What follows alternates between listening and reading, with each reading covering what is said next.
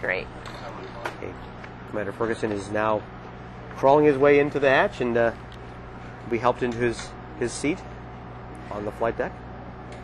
What are some of the things that he's going to do? Obviously, we've called him the commander. Right. He's in charge. So obviously, he's in command of the mission itself.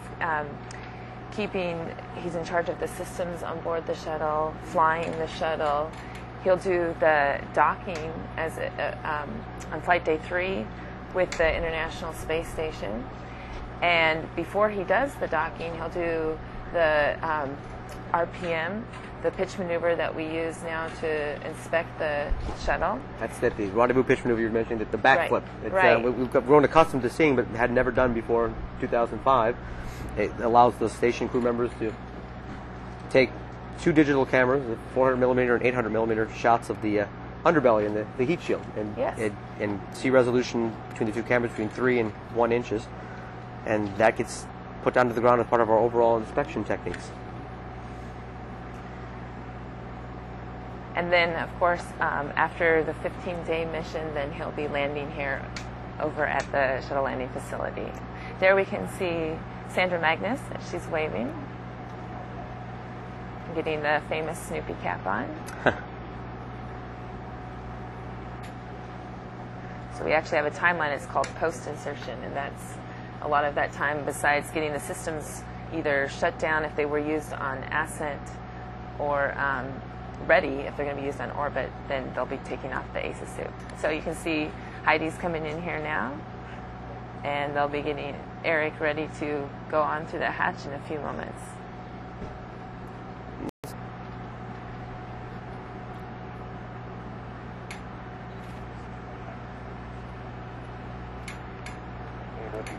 Now we move back to the flight deck, and pilot Eric Bowe getting put into position.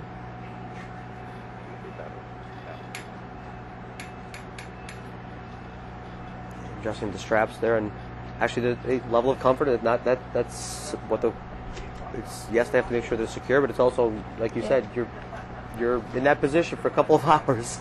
Right, so it's more important that they get comfortable for a sitting position.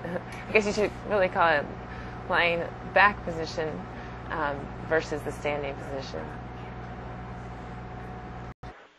Yeah, at this time I'd like to go ahead and work my contingency in steps 209, 210 to open leeward vent doors. We're getting occasional hits at 19.9% on the White Room O2 monitor. OTC MS5, com check. MS5, this is OTC. I have you loud and clear. Welcome aboard, Sandy. Thank you, Mark. It's good to be aboard. And TVD, you have a go to work your contingency at doorstep. Copy, thank you.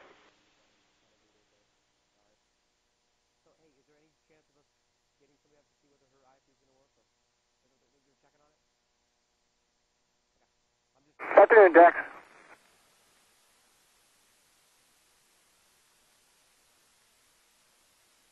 CDR OTC. CDR, go. Verify your crew is ready for astrocom checks. OTC, the crew is ready for astrocom checks. Okay, copy that. And all personnel on air to ground 1 channel should remain silent except for emergency calls.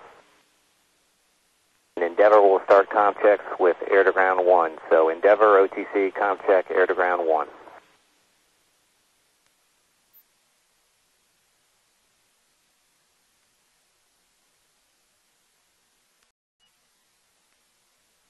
Endeavour Houston for the CDR and PLT. Comm check on air to ground 1. CDR loud and clear. PLT loud and clear. We read you loud and clear also. Configure for air to ground 2. Welcome. If you're looking at this and you were uninitiated, you'd think there's smoke coming out the shuttle there, and it's really now at the bottom, near the top. What are we looking at? That is gaseous hydrogen that's venting off. The tank is maintained at 100%, and coming through the bottom, it's keeping the lines cool because it's minus 400 degrees. Pressure's not building up. It's breathing. I've actually heard it described that way by some of the ICE team members, and there's a feel to it, a living and breathing feel to it as it shifts in the humidity and contracts and expands. From this view, now again, to not concern anybody, we are looking at flames, but it's on purpose. Yes, that's coming from the flare stack. Excess hydrogen is taken and some of it is vented to the atmosphere like you have seen, and then some of it is sent out through the flare stack where it's burned. It's harmless there. What we have learned in the past is if it goes straight up, they have no wind. They don't plan on a no-wind situation. So we're looking for a little bit of direction, just like it's showing. There's just enough wind where everything's going to work out great. Everybody's smiling. Absolutely. The number 2 closeout crew member is the astronaut. And at this time, once the hatch is closed, they usually didn't have a job. So they would be wandering around. We had a few issues where we would have to go find them. Someone came up with the idea, if we take the astronaut and give him the hose and tell him to keep the area free from the nitrogen that's blowing around, there isn't much place he can go because it's just a short hose. So it keeps him busy and it keeps him sequestered. I guess works out kind of well. Thus proving that our astronauts, in this case Jose Hernandez, are willing to do anything and everything to help the team out. Absolutely. I imagine it does get kind of stuffy, and even obviously not as bad as inside the Endeavour itself, and when you're in the small space of the shuttle. But even in the closeout room, it's got to be. You've got 6 people packed inside there.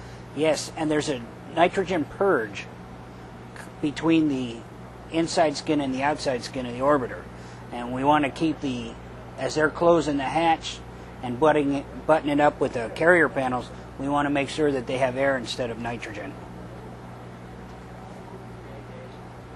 Now, they seem to be centered around a checklist and facing the wall closest to our field of view on the left-hand side of the screen. Are there gauges or something on that side?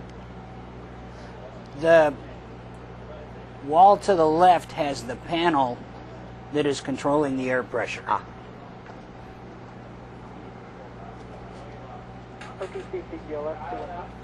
GLS, go. Yes, sir. I can give you steps 854 through 859. GLS mainline activation is complete. Thank you. Bottom side of both the Endeavour and external fuel tank and the solid rocket boosters. And again, reassure me, Mike, that's what's supposed to happen, right? That is what is supposed to happen. Copy that. CMQC, that's 864. ECL, 864. ECL copy.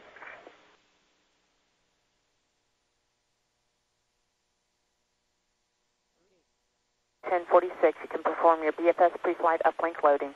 I copy. We'll put the BFS pre-flight uplinks in work. And CDR, 26.